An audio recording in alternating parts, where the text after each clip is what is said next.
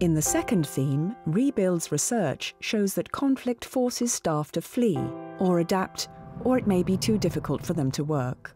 All this affects the delivery of health services. Staff can show great resilience.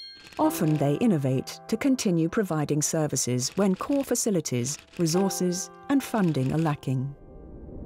HR policies and systems for health workers are often driven by external players in the post-conflict period and don't address the realities of low financing, conflicting political priorities, weak institutions, patchy implementation, and gender inequities. Rebuild's work shows the importance of the knowledge and commitment of staff and local-level managers and how this can be supported. Local staff and mid-level cadres, commonly female, have shown more willingness to stay in remote areas in some settings.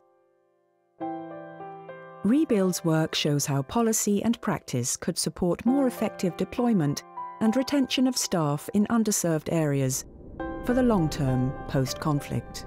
The three core themes are interdependent. Changes in one will have direct consequences on the others. So an overarching understanding and interlinked approach in these three areas of the post-conflict context is making an essential contribution to building responsive and resilient health systems.